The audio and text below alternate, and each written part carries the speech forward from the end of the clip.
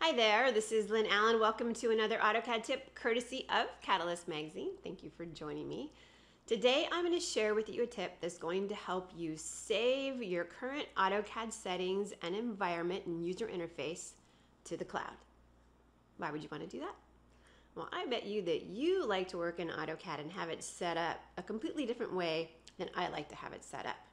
And have you ever, heaven forbid, had to work on somebody else's AutoCAD station and dealt with the way they liked it set up? Well, you can save all of your cozy, comfortable settings to the cloud, to your Autodesk 360 account, and then you can download them anywhere. So if you went to your coworker station, you could download your settings. Oh, they will love that. Or if things go terribly wrong in your AutoCAD, you can download those settings and put things back to normal in no time at all. Or if you go home and you want to set up your home computer the same way you have it in the office.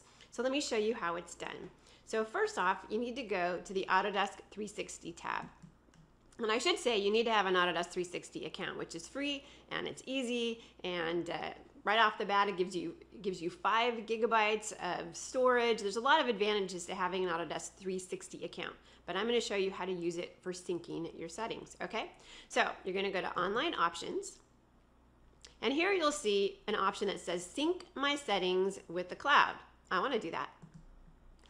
Choose which settings are synced. Well, let's take a look at those settings. All right, options, that's pretty obvious, right? Anything that you have set inside of options and your profiles. Your customization files, okay, those are your menu files, your CUI files, custom icons, workspaces as well.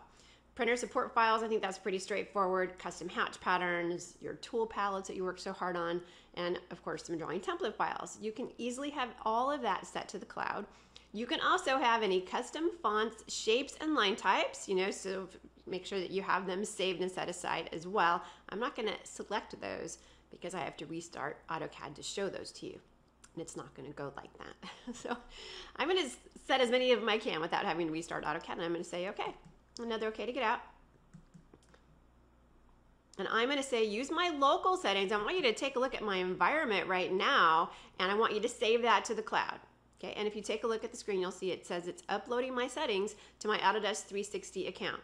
All right, so now I'm going to turn Sync My Settings off. Stop syncing my settings. All right, let's make some changes. Let's go into the Options dialog box. Let's do something crazy like change our background color. Let's change it to a color I jokingly say most of us wouldn't know if it were not for AutoCAD. That would be cyan. It's not like you have cyan in your everyday conversation. Apply and close, say okay. All right, so that's pretty obvious, right? That's a pretty obvious change. And let's also change our workspace. So I'm in drafting and annotation. I'm going to change it to 3D modeling. All right, completely different. All right, so definitely different. So now I want to, you can see my command line moved. I don't have my layer manager on the left-hand side. A lot of things have changed. Okay, so now I'm going to go back up to Autodesk 360, and I'm going to say sync my settings. Start syncing my settings now, and I'm going to tell it, oh, go get the ones online. Go get the nice ones I left up on the cloud.